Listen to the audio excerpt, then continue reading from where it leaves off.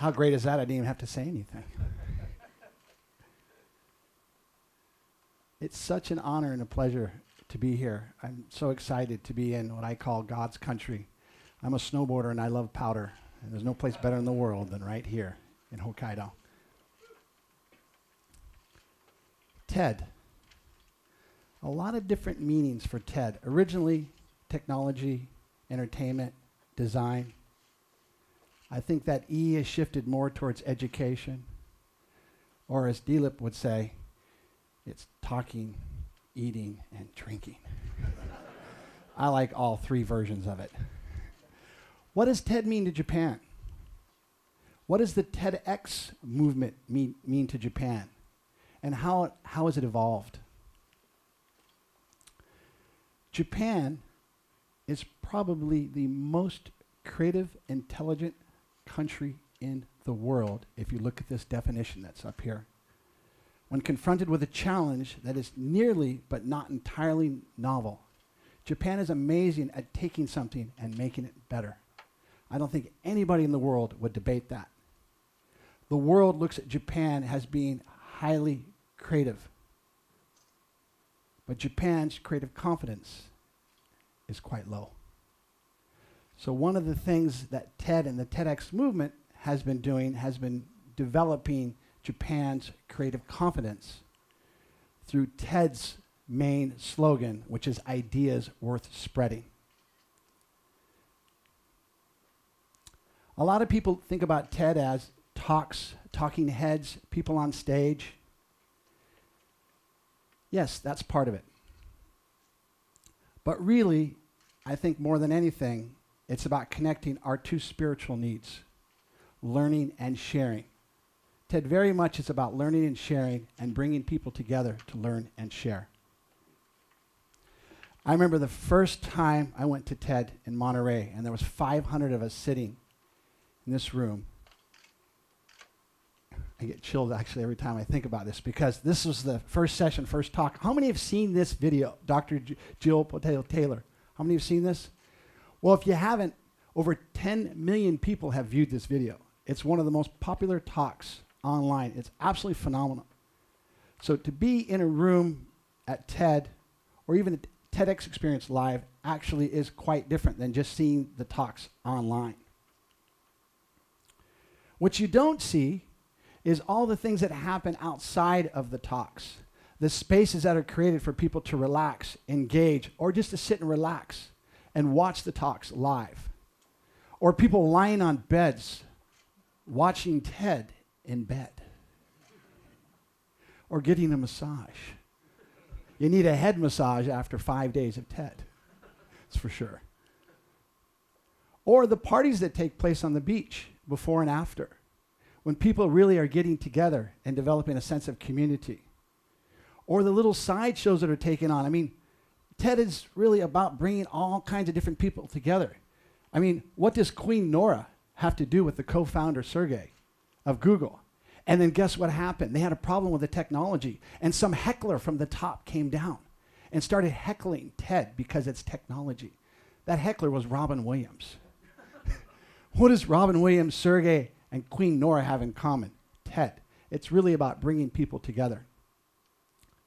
Can you imagine having an after party in an aquarium and somebody slicing up sirloin beef and behind you is a tank of jellyfish? Now that's an idea worth spreading. Or you see the entertainment there and you see this little Japanese-American guy named Jake Shimabukuro that says, you know what I love about the ukulele? Is people have low expectations of it. And then he's just jamming. But not only that, but what you don't see is you don't see the after party at midnight when he's playing and jamming with all the other artists after the TED sessions. So it's not just the talks that are online, it's really about ideas we're spreading in every possible way. But I think if you go deeper and deeper into what TED means, it's about creating those aha moments. How do you create an aha moment? Aha moments are when you have all these different things that are disconnected, like Queen Nora and Sergey and Robin Williams, and you bring them all together, And your mind's going nuts. It's trying to figure out and make sense of all these different things that are coming at it. And then, aha, something new comes. A new idea comes and sparks. That's what I think really TED is about. It's also about dreaming.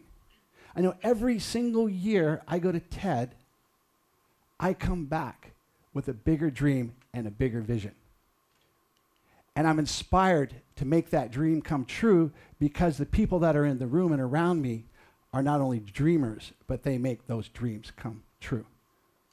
What's wrong with this picture you see here?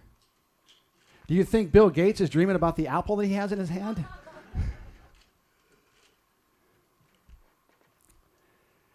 And when you talk about dreams, Japan is my home. And I think Japan will be my home for the rest of my life. And one of the dreams that I had, and the co-founder of TEDxTokyo, Todd Porter, and many really important people in the Japanese community, was to bring TED to Japan. To really ignite Japan through sharing ideas, through developing a community. Todd Porter had salons going on. In the beginning, you couldn't have live speakers. You could only show the videos. And then people could get together and talk about it. And then we took it to the next level, and we asked TED if we could live stream in TED into a small apartment in Giogauka. And they said yes. And then we said, this is great, but we actually want to have our own speakers. We believe in Japan, there's Japanese people that have ideas worth spreading around the world, and we want them to share. And TED said, guess what? You guys are in luck because we're creating something new. Because every city in the world would love to have TED, but we can't be everywhere. And so the first TEDx event in the world took place in California. The second TEDx event took place in Japan. Quite a responsibility with no partners and very few people that had really tasted the TED sauce. But we gave it a try. And we put together an event. And a few months later, we were so ecstatic when we saw Laura Stein, the director of TEDx, standing on the stage talking about one of the premier events in the world, event that we started in Japan. It just really ignited the community and made people really want to do more. But it's not just about a conference or a day. It's really, our dream was to create a platform for innovation, creativity in Japan. Bring all the different groups together because Japan has this group and this group and this group. But why don't we bring them all together and create an innovation platform and use TED? So the community was just as important as the success of the event. And we started developing a community. And then we started to find some of our speakers and entertainers. Next you know, they ended up on the main TED stage. The very first Japanese speaker was on the stage last year. Kenichiro Mogi. And Black, the two-time world champion, yo-yo world champion, will be on this stage, the main stage at TED this year. So we feel like there's ideas we're spreading and we're getting closer and closer, but it's not necessarily about sharing the ideas on the TED stage because we have our own platforms here. One of the things that's evolved over time as well has been having talks in Japanese. I checked the other day, there was 1,010 talks subtitled in Japanese. Now, initially, for a lot of Japanese people, they think, it's about presentation or about learning English. But as Kondo-san shared earlier, it's also, there's a lot of really key ideas and messages that are embedded within the talks that I think are really powerful and inspiring as well. And I think that's probably what brings you here today. Just like TED, we wanted to have our ideas worth spreading. And we wanted to think outside of the box. So this year, we had this really silly idea. Why don't we have our after party in a shrine? And the Japanese people that were with us were like, you can't have a party in a shrine. I'm like, why not? You just can't do that. I'm like, well, who's the god? If I remember correctly, there was a mirror that you look at and you're kind of the god and it's a reflection of yourself, but you just can't do that. You can't have a party in a shrine. So we went to the shrine and we asked them, hey, can we have a party here? And the nephew of the owner said, are you talking about TED? You want to bring TED to our shrine? Yay! And so thinking outside of the box, ideas were spreading, continuing to shift the idea of ideas were spreading in different ways. And it was 920-year-old shrine this year with live music, if you can only imagine it. It was absolutely extraordinary. But another idea of ideas were spreading and moving things forward. I'm an educator. My official title is learning activist. I think we should all be actively learning around the world. There's nobody I know that wants the E in TED to be education as much as it is entertainment. And a group of us got together and launched what was Youth Day. And that movement was launched in Japan. Last year, during the middle of November, during United Nations Children's Rights Day, over 100 events, youth events, where middle school and high school kids around the world organized their own TEDx events. It was absolutely extraordinary. So it's been interesting to see as the TEDx movement has grown, the different kind of TEDx events there are.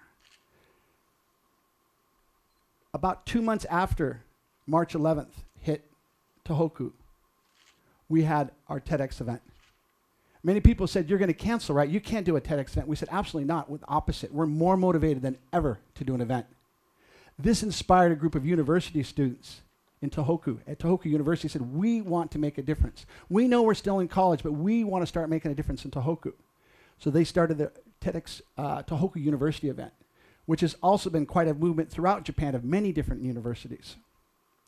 YZ started for young adults who've not quite hit the tipping point. They're there, they're thinkers, they're doers, they're change makers, but they haven't quite gotten there yet. I think most of it's due to the amount of experience and time that they have. Gatherings in the evenings of people getting together and talking about how can we connect the dots? What can we do for Japan? How can we move it forward has been taking place throughout Japan through the TEDx platform.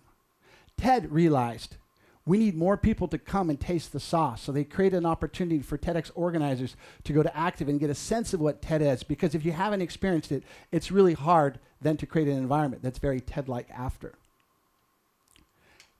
Teachers Movement also as well was launched in Japan, which is starting to become a global movement. And not long ago in Sendai, the World Bank with IMF wanted to have their own TEDx event in Japan. So many of the TEDx organizers got together and collaborated with World Bank to actually put on a TEDx event to showcase to the world, again, what Japan has to share with the rest of the world. There are TEDx events from Sapporo all the way down to Okinawa. There is over 20 TEDx organizers and licenses throughout Japan, and this number is growing rapidly. TED decided Japan was a place they wanted to go when they did the global talent search and see if they could find some people to go on the main stage at TED from Japan. TEDx organizers around the world are starting to collaborate. There's been collaboration with so many different countries in Asia, including Taipei and Shanghai. Since we launched the global movement in Japan, there's an extraordinary amount of events that have taken place. This is data from about, I think, 2 months ago. There is, on average, 5 TEDx events that are taking place around the world. The amazing part, it's 100% volunteer. All of the people working here today to provide this environment for you are volunteers. Where are we today? I'll give you a taste of a TEDx through the eyes of a camera that I was holding as I was walking around to give you a sense of how things have continued to evolve here in Japan.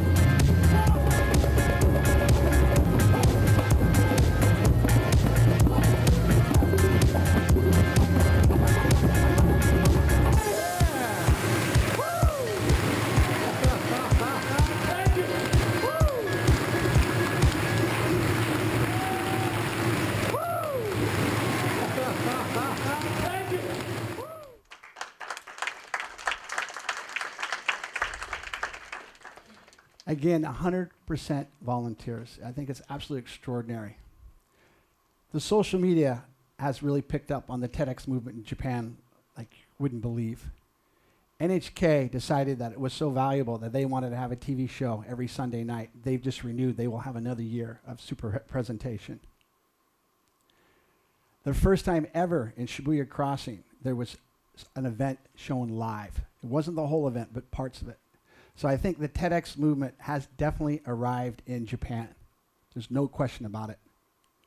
There has been people who've gone through their own self-discovery, have started their own businesses, have joined companies of people that have met in the TEDx community that have like minds.